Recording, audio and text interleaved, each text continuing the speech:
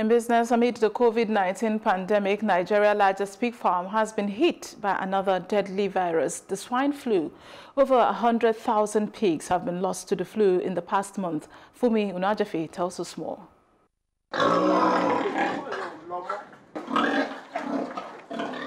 Oke Aro farm, best known for its beehive of activities, is a shadow of itself. Has sick pigs, dead pigs, and empty enclosures strike you as you visit. In February this year, the farm was struck with the African swine flu that unfortunately coincided with the coronavirus that soon escalated the situation. We speak to some of the farmers. The pigs first go off food, off water, and before you know it, their stomach is, they don't feed again, and they are still watching, they drop dead, you know, and the infection has defiled all cure, all vaccine, so we can only watch our animals dying by the day, one by one. I had 250. That's all you have? 50. How many do you have now? I have less than 50. I took a facility from 2-3 places. I took from Back of Agri. I took from my MPFS. I took another one from a family, about 2 million. So all I am indebted to now is about 3 million. But here I am in May.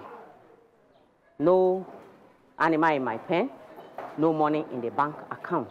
In some countries, there are plans made available for farmers and small business owners to access loans targeted to help keep things afloat. A neighbor that is very, very close to me lost more than 20 million. All my investment in the last 6 months, feeding, doing everything, I couldn't get anything out of it.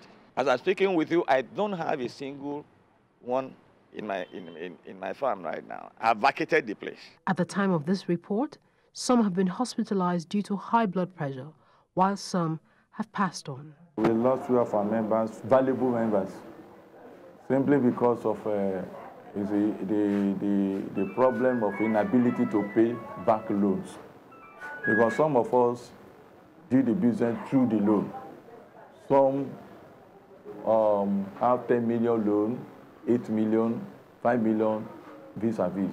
So, because of that anxiety of how will I pay, made some of them to collapse.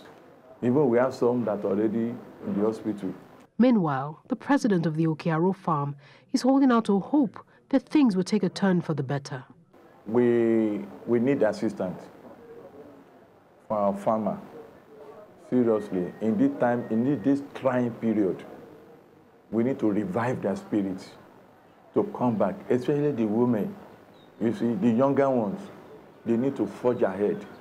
And they can only forge ahead if there's assistance.